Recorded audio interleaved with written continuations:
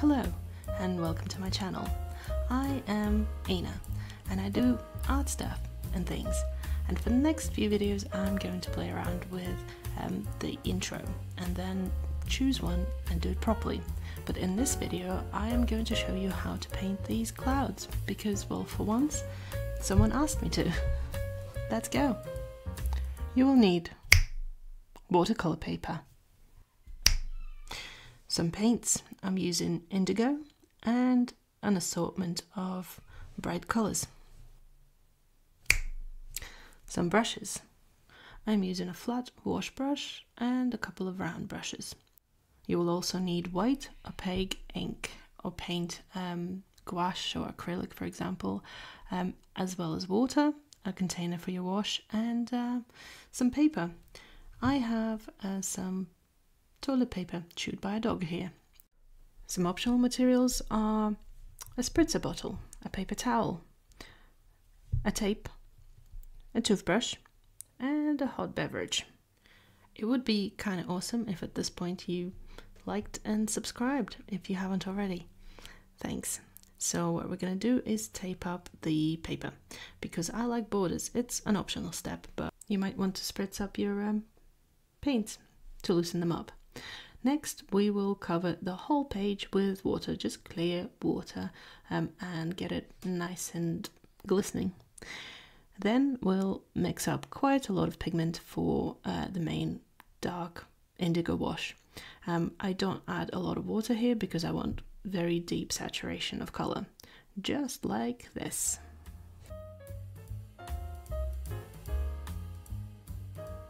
Whilst the page is still wet, you want to add your bright colors, whatever you want. I'm going with some opera rose, some yellow, and some turquoise. I went very heavy with the indigo pigment, so my water container got muddied up straight away. To avoid that happening for you, just have two, sometimes three, or have a very large one. Or just don't go crazy like I did with all the dark pigment.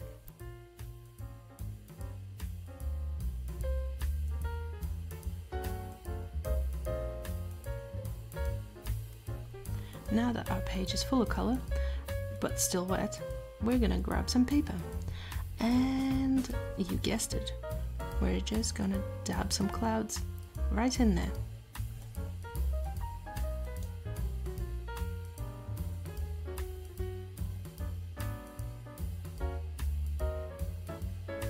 Once you're satisfied with your cloud formation, just add some more pigment in between the clouds to make them pop a bit more.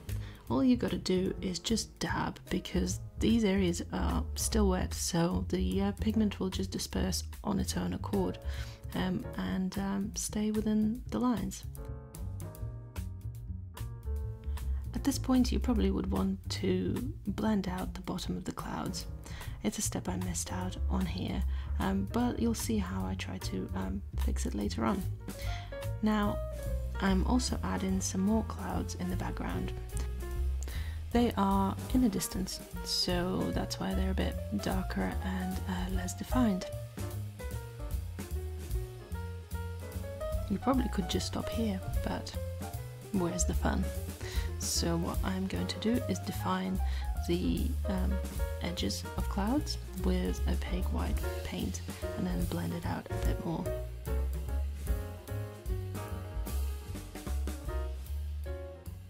And then you want to bring some color into your clouds. Just be mindful of where your different colored spots of the base layer were and kind of try and follow that so it looks like maybe reflections. I also add metallic gold because, well, I love metallics and I'm going to be adding them into every piece of art I ever create from now on. And now that's where I'm trying to fix these really sharp bottom edges of clouds that I should have done earlier on whilst the paint was dry to begin with, and now we will be left with a bit of a hard edge, but it still looks good I think in the end. You can spend a long time working on details of a painting like this. I didn't in this case because I was filming. It took me roughly half an hour to do the whole thing, but imagine what you could do if you took longer. I'm putting some white back in because I feel it washed out a bit when I was fixing my error. Obviously, if you did not do the error to begin with, you probably wouldn't need this step. Once the cloud edges were re-established, I blended out the inside edges of the white paint just to make it a little bit more realistic. Another optional step, but I felt it needed something extra, like a bit of galactic wind and movement created, so I did these lines and then smoothed them out with some water.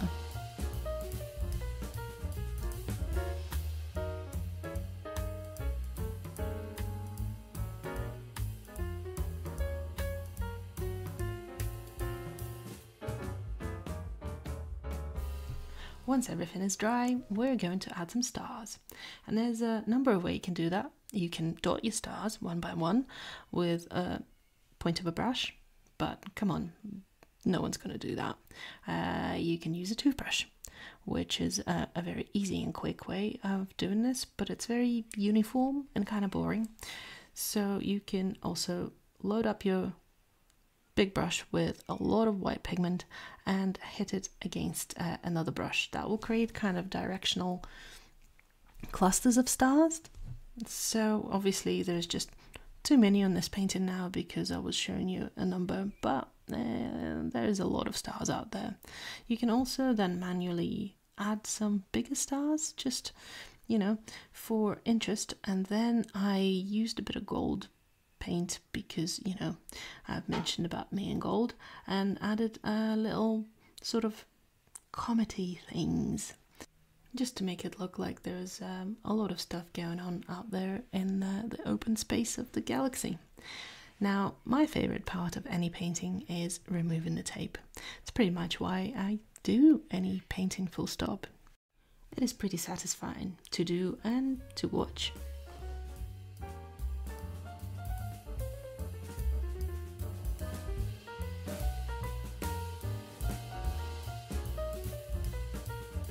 Let me know if you ever try following this tutorial and tag me in your paintings. I'd love to see them.